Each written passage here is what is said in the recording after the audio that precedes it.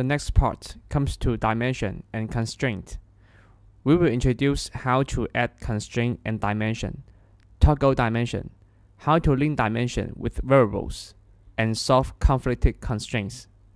I'll show you a case. In this file, there are two variables and an existing sketch.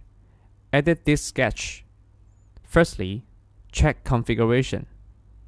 Pick these options.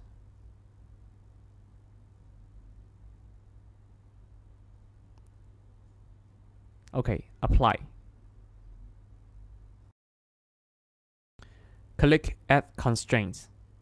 Select this line and arc and choose Tangent Constraint.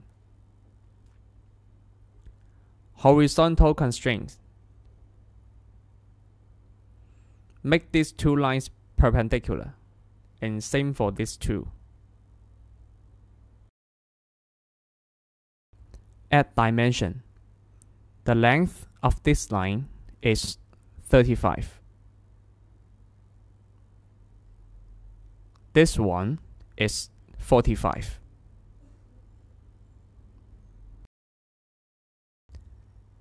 Add angular for these two lines.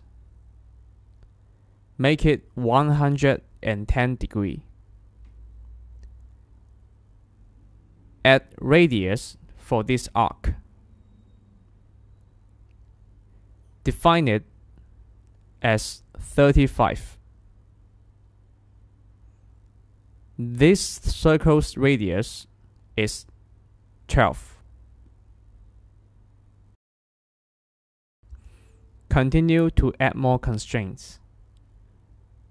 These two lines have the same length, and so does these ones. Add arc length for this arc.